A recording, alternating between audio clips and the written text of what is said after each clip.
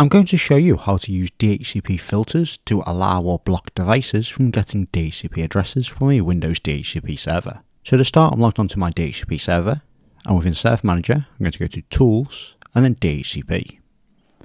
Within the DHCP Management Console, I'm going to expand my DHCP server, expand IP version 4, and then come down to Filters. Within here, we've got two lists. We've got an Allow list, and we've got a Deny list. Now, by default, both of these lists are disabled. Now, before you can actually use them, you have to right-click them and then set them to Enabled. Now, before we do that, it's important to know how these work. Now, the Allow list will only give DHCP addresses to devices with a MAC address in this list. So if you right-click and enable the Allow list, unless there is a MAC address in here, this DHCP server won't respond to any DHCP requests. And then the way the Deny list works is if we enable this, what it will do is it will respond to all DHCP requests unless there is a MAC address in this list, and if it matches, it won't provide any DHCP services to any matching MAC addresses. Now, to add a device to any of these lists, you can either right-click the list and then select New Filter, and then we can add the MAC address in here. So in this case, if we just add a MAC address, and then we'll give it a description. So for this one, let's call it John's laptop, and then press Add. Now, any device that has this MAC address that requests a DHCP address, because this is in the Deny list, it will not be provided with an IP address. Now, another way we can do it is come to the scope and then the address leases, and then anything that's got a lease, we can select it and then right click, add to filter, and then we can add it to our Deny list. So now I've got two devices in our Deny list, and then just to show this working, I'll come over to that server that we've just put in the Deny list, and I will open up a command prompt, and we can see we've still got an IP address. However, if I do an ipconfig/release, and then if I do an ipconfig/renew, it will never actually get an IP address now, because it is in that block list, so it will just hang on this when it is trying to get an IP address.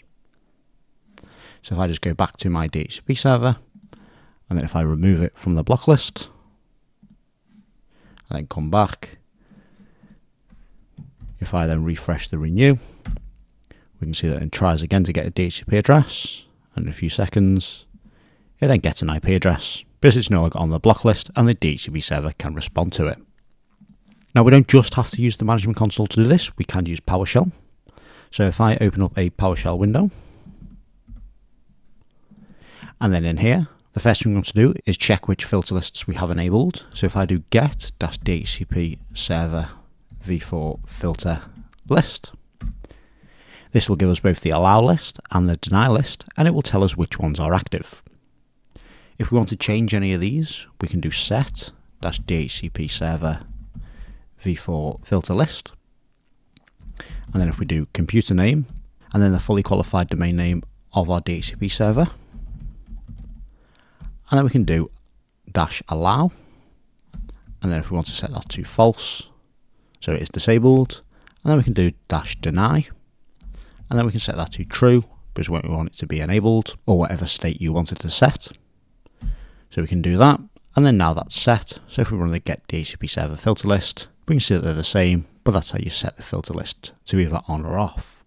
So if we want to see what devices are currently in our DHCP filter list, we can do get-dhcp server v4 filter, and then we can do -computer name, and then the fully qualified domain name of our DHCP server. And then this will give us all of the allow and deny list, and it will give us the MAC address, if they're allowed or denied, and then the description that is set. So if we want to add a device to either of these lists, we can do add-dhcp server v4 filter, and then computer name. Now again, this is the computer name of the DHCP server. And then what we can do is we can do -list, and then this is the list we want to add it to. So I want to add it to the deny list. And then we can do -MAC address, and then enter the MAC address of the device we want to block or allow. And then if we want, we can give it a description. So we can do test device. And then after we've run that command, we can do get DHCP server v4 filter. And now we can see that our device has been added to the deny list with the description that we've used.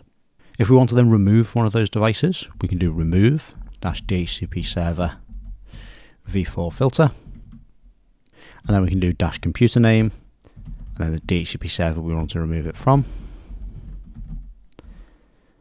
And then -MAC address, and then the MAC address of the device we want to remove from the filter list. And then if we run that, and then again get DHCP server v4 filter, we can see that that MAC address that we've run the command against has now been removed and is no longer in either of the lists.